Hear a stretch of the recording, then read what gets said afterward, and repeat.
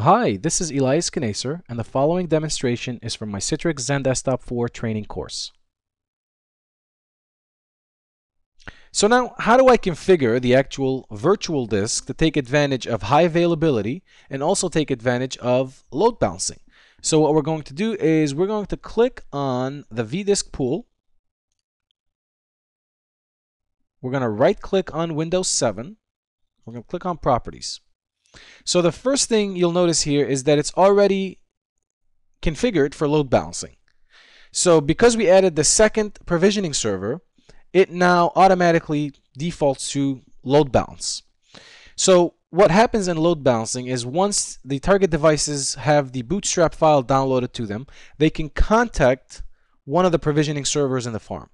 Once they contact one of the provisioning servers in the farm, it's going to determine which of the provisioning servers has the least load, and it's going to direct that particular target device to the least busiest provisioning server that has the vDisk that the target device is requesting, and that provisioning server will then stream the vDisk to it that way.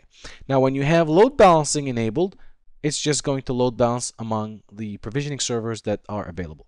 Now, if you don't want this virtual disk to participate in load balancing, but you want it to be specific to a particular provisioning server, you can feel free to select that from here, where you're just specifying, I want it to always stream from PVS 01, for example.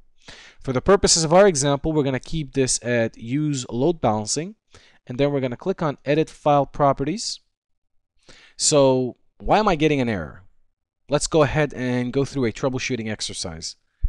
What does it mean? Management interface, vDisk properties were lost. What happened exactly?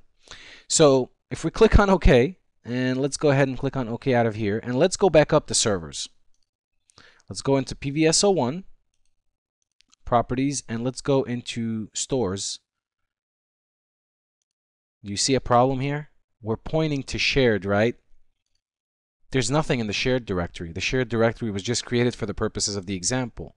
So what we need to do is we're going to go one level up, and we're going to click up here, and then let's do the same thing for the write cache, even though this doesn't matter as much, but just for consistency's sake.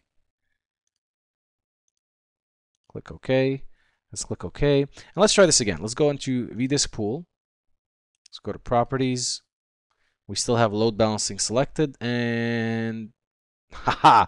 So this was actually a good exercise. I didn't really plan for this. I could have stopped the video and cleaned it up, but I decided, you know what? Let's just go through it and see where that leads us. So this gives you an idea of how to start thinking about troubleshooting provisioning server. So now that we are back in and we've resolved the issue, we've enabled load balancing on this particular virtual disk, and now we want to enable it for high availability as well. So once you're in the properties of the vDisk, we're going to click on options here, and we're going to select high availability, which means that this particular virtual disk is now participating in high availability. And what does that mean, to participate in high availability? So will that mean if the provisioning server that's streaming the disk fails, you know, the target device would have to be restarted and then streaming from another provisioning server? Absolutely not. Once you have high availability enabled and you have all the proper storage configuration for your provisioning server and your vDisks configured, what's going to happen is if you lose a provisioning server that is streaming this particular virtual disk to a target device, that target device is then going to continue to try to connect to another provisioning server that has the vDisk without losing connection, and then resume the stream process from that new provisioning server. So what happens is, let's say PVS01 goes down, the target device is now going to contact the remaining servers that are in the farm and say, hey, which one of you has the same virtual disk? I need you to start streaming to me. It's going to continue to do that until it finds a provisioning server that has the vDisk and starts streaming back to it. All this while not losing connectivity from the target device perspective. It's still writing to the write cache and so on and so forth. And that's why it's important to have the write cache configured so that the particular target device can continue to write everything that it needs to write in the meantime. So once it finds another provisioning server that's providing that particular virtual disk, it then reconnects with that provisioning server, and continues the stream process. All of this happens very, very seamlessly. We're going to click on OK. We're going to click on OK again. Now, while I changed the configuration of PVSO1 and we configured everything properly, we have a problem. We really don't have true high availability at this point because we have PVSO1 that's pointing, and let's go into the server and take a look at what's going on. So we have PVSO1 over here with a store pointing to the D drive where all the files are, and we have PVSO2 pointing to the shared directory that we've created that doesn't really have any kind of files in it. So from a high availability standpoint, this is not true high availability.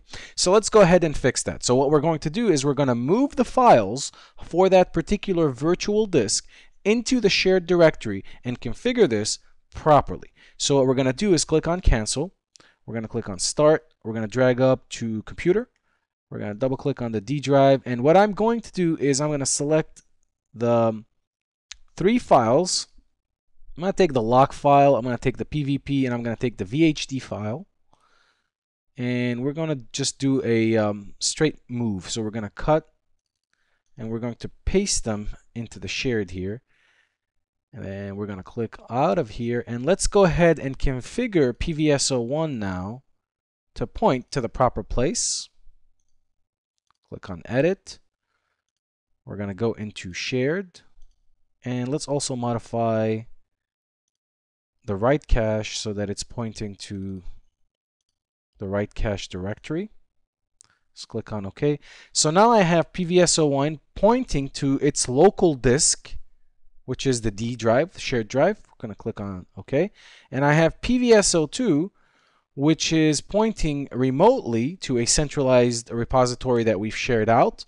So I'm going to click on OK. Now let's go back into the vDisk here and make sure that everything is OK. I should not have any issues. Taking a look at, we got a high availability. Let's click on OK, and voila. At this point, you have the environment properly configured and properly set up for high availability, so that if a particular target device is streaming Windows 7 vDisk from PVSO1 and you lose PVSO1, PVSO2 in this case will automatically pick up and continue to service that target device.